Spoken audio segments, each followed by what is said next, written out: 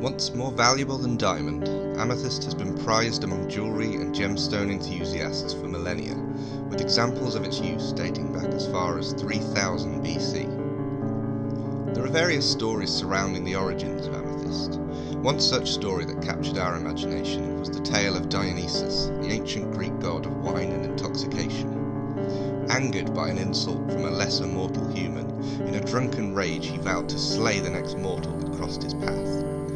The unlucky victim happened to be a beautiful young maiden by the name of Amethystos, on her way to pay tribute to the goddess Artemis.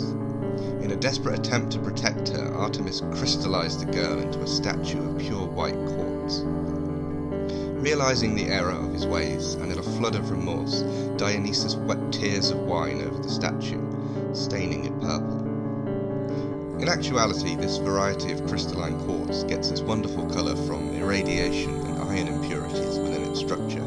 A somewhat less exciting story, but fascinating nonetheless.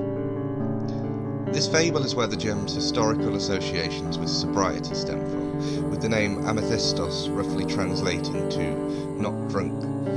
So it was believed the wearer of this gem would be protected from intoxication and remain clear-headed in their endeavours.